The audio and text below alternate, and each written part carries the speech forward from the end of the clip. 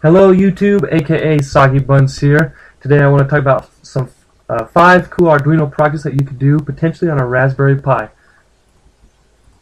The overview of this video, we will look at potential Raspberry Pi projects that are adapted from Arduino projects. These are just a few ideas that I think would be sweet to do on a Raspberry Pi. So let's start with number 5. Number 5 is an LED Gmail Notifier. What it would do is you'd use the Pi's GPIO pins to turn on, illuminate, spin, fly when you receive an email. This could be a neat desk ornament.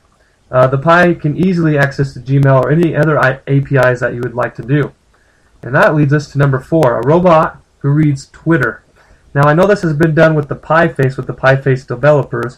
They use the Python script to use the Twitter API, and then connecting the GPIO pins to the robot, they have it read and shake and spin to Twitter.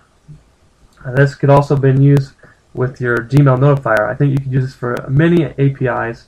I think this would be very cool with the Raspberry Pi. One of the very useful things I think for hobbyists with the Raspberry Pi.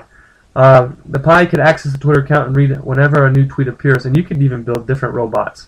That's why I like that second robot in this picture.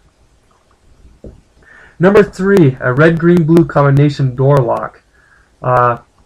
You can have the different combinations for your lock to let you into your house, your room, your locker. You could use it to lock almost anything.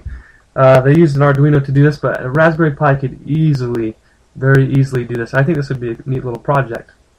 Number 2, an Etch A Sketch clock. Now you'd use the Raspberry Pi's GPIO pins and a Python script to control an Etch A Sketch to have it sketch the time. Now, the Raspberry Pi would have to work really fast to do this, but it'd be very cool. You could use it to display the time or whatever you would want. You could have it, one neat idea is you could have it be like one of those digital photo frames. Have it read the picture and then sketch on the Etch A Sketch. This would be a very cool idea. I think it's a very cool decoration for the house that you can use to utilize the Pi. And number 1, a remote-controlled lawnmower. You could use the Raspberry Pi for the brain instead of an Arduino. It could be solar powered. You could have it be remote-controlled. You could have it be remote-controlled with like a game controller or your phone or a regular remote control with the frequencies. You could even have it follow a pattern. Have the Raspberry Pi coded, have dimensions of your backyard, and have it actually follow that pattern and be fully automated. I think it'd be fully autonomous. I think this would be very cool. Very neat project that you could do with the Raspberry Pi. I would love to see someone do this. I think that's the neat thing about the Raspberry Pi is there's just so many uses for it, and that's why I made this video, is just kind of brainstorm a little more. So let us know. Let us know if you ever do this. Comment.